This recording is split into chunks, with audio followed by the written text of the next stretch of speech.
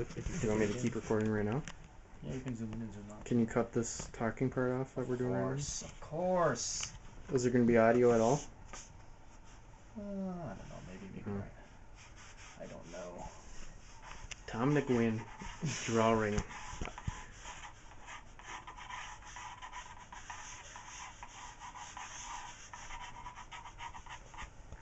Alright, I already f***ed up. Hello everybody, this is my first progression video of one of my paintings. I tried to do somewhat of a teaser progression video a few months ago of my Wonder Woman painting. Actually that was last year, but nothing as comprehensive as this will be. This will cover everything from the beginning sketch to the final product. The Wonder Woman teaser painting was more of a just that, as a teaser, and it was a bad angle. I've had several people wanting a better angle of it, but there's only so much I can do by myself. Right here I'm just kind of roughing out my painting. This is how I usually approach my paintings. I'm going off a couple reference photos. One is my model Gina, who's a wonderful, beautiful model, and the other photo is some drapery. And I'm going to modify the drawing a bit by wrapping the drapery around her butt. She was actually wearing like a boy shorts swimsuit bottom, but I thought this was a little artsier and a little more appealing looking. So I'm just roughing out the gesture, just making sure that I got a good arch in her back, some curves. At this point right here, I'm actually making her boobs bigger. And I think I even say in the original video that it's not that her boobs are small and unattractive, it's just that as an artist I can modify things and do what I want. And that's one of the advantages over projecting, is that a lot of airbrushers project, and that's fine. This is just how I like to work. I just like to sketch things out. I enjoy the process of drawing, and I can modify anything without being a slave to reference. And right now I'm just getting the body posture down. I'm kind of roughing out the proportional grid on her face, the center line right there, the nose and the mouth. I just want to get the general areas, mark the general landmarks where I want to put features before I start nailing down the likeness. And even then I'm going to tweak things a bit. Especially with her hair. So right now I'm working on the back arm, and I think later in the drawing process I'll actually redraw the arm. I wasn't happy with its size or length or something like that. And right there I'm drawing some horizontal lines out from the back. I think I had the idea of doing some dragonfly wings, which is always the concept I had in mind for her, but then I just said screw it. I didn't want to crop it off on the edge if I did do the wings, and I thought the pose was strong enough. And then here's a still shot of the initial gesture drawing. So a little more work right there. I'm using a brown pencil. I don't know why, I just had it lying around and I didn't want to go too dark right away. Right there you just saw that I started drawing with a regular HB lead pencil, mechanical pencil, nothing fancy, and I already started drawing in the features of her face.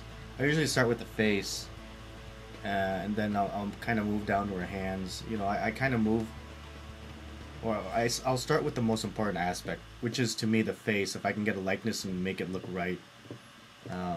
Because if I'm not happy with the face, the rest of the drawing to me is a waste. I'll trash the entire drawing if the face sucks, or I'll just start all over. I'll just keep erasing and come back to it later. I'll do the hands next because you gotta be really delicate with the hands to make them look right. Right now I'm just kind of slowly rendering the hair. I just start with the dark parts, and then by starting with the darkest strands and parts, I'm establishing my landmarks, so it's easier to do the gray areas and the gray tones and the highlights. As I'm drawing, it looks like I'm drawing pretty tightly, but in my head I'm always keeping in mind of the light source and trying to sculpt the hair as I shade. to give it more of a form, as opposed to drawing individual strands of hair. And there you see a still shot of it. A lot of it done. I took a lot of liberty too, like I said, by drawing it myself. I took a lot of liberty with her bangs, the way I make it swoop out, kind of give it a little dynamic feel. There I have the ponytail. And now I'm working on the hands, and I said before I moved to the hands next because I feel that they are very important to get right. If I can't get that right, I'll either keep working on it or I'll just, in frustration, trash the whole drawing. The reason why I use a colored pencil is because, well, the colored pencil is really soft, and for some reason softer lead keeps me loose, and at that stage of roughing it out, I want to stay very loose, because you just want to capture the essence and the pose of the figure at that point. You're not worrying about details. As far as it being like a brown orangey color, it kind of looks orange actually. I'm not too worried about that, because I know that when I overlay the flesh tones on top, it's going to conceal it. Even so, with my method, which is basically drawing it out in black and white and then overlaying with airbrush, I'm not too concerned with whether my pencil lines show. I kind of want them to show, that's the point. I mean, I lay the airbrush colors on top transparently anyway, so I kind of approach the drawing in a more, I guess they call it a classical way, as I do my value drawing first, and then I'll just put transparent colors on top. I usually mix my own colors and flesh tones depending on the painting and the situation, but for this painting I'm actually experimenting with my friend Steve Driscoll's flesh tone color set through ComArt. He's an excellent airbrusher, and I thought I'd give them a test run. All the line work is completed there. I smeared toilet paper at this stage to drag the graphite all over the place to kind of give it a gray value. Then I'll scrub out the highlights with an electric eraser, a kneaded eraser, and a pink gum eraser. I'll then go back in with a pencil again and refine the drawing one more time before I put paint on top. Then I'll use a brush and ink to establish the black areas first. And this is a sable brush, and there you see all the black areas filled in. That's my first airbrush job right there, is to do the clothing, the top and the drapery around her bottom. So I'm just using like a very light purple that I mixed, like opaque white, transparent violet, and something else I forgot. Right there I'm kind of using a template to make a couple more stronger definitions in the fold, and I just kind of go back and forth. Right now I'm using eraser for the highlights in between light layers.